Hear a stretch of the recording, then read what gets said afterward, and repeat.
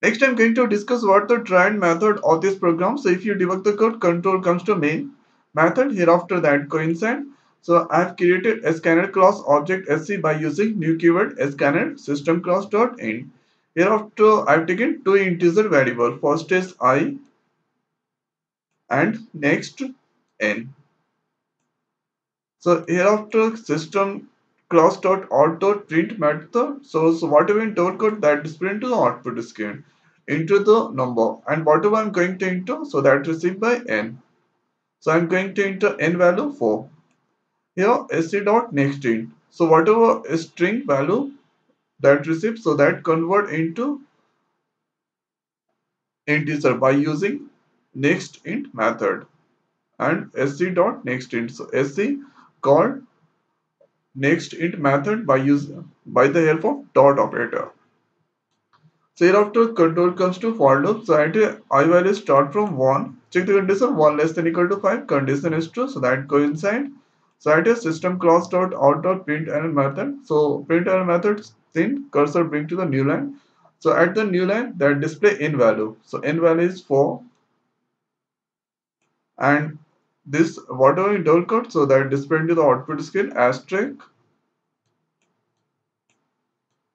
and hereafter concatenate I. So I value is now 1. So this concatenate this symbol double equal to, and here concatenate n into I. So 4 into 1 the value come 4. So 4 concatenate the output come 4. Hereafter loop continue. So I gonna increase. So I is 2 now.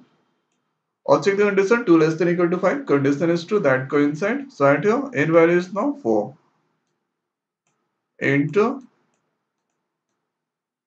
I value is 2 this time. So 4 into 2 the value come 8. So this time that display 8. Hereafter I increase, so I is 3 now. Check the condition 3 less than equal to 5. Condition is true, that coincide. So this time n value is now 4. Enter I value is 3 equal to n into I. So 4 into 3 the value come 12. Hereafter I is 4 now.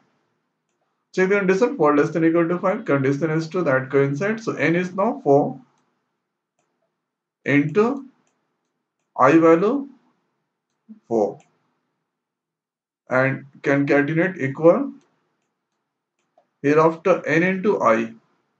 So n value is now 4. I value 4. 4 into 4 the value comes 16.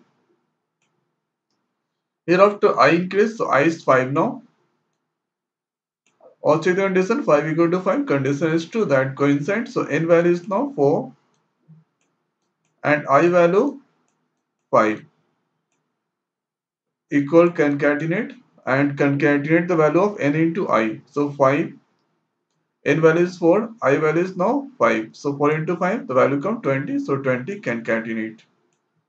And hereafter I is now 6. Check the condition 6 less than equal to 5. Condition is not to not coincide. So hereafter that out from main method. So if you enter n value of 4, so this on display, and here if you give I value 5, so that continue till 5. So at here this is the program. So if I'm going to execute the program, so at here I'm going to give 5. So loop continue till 5. So you can enter any other number like 8. So it displays the table of 8. 8 into 1, 8, 8 into 2, 16, 8 into 5, 14. So if you give add a condition 10, so this continue on till 10. So I'm going to print table of 7. So this continue till 10. So this is the trend method of this program. So I hope guys you understand. So now in this video it's over. So thanks for watching. See you next week.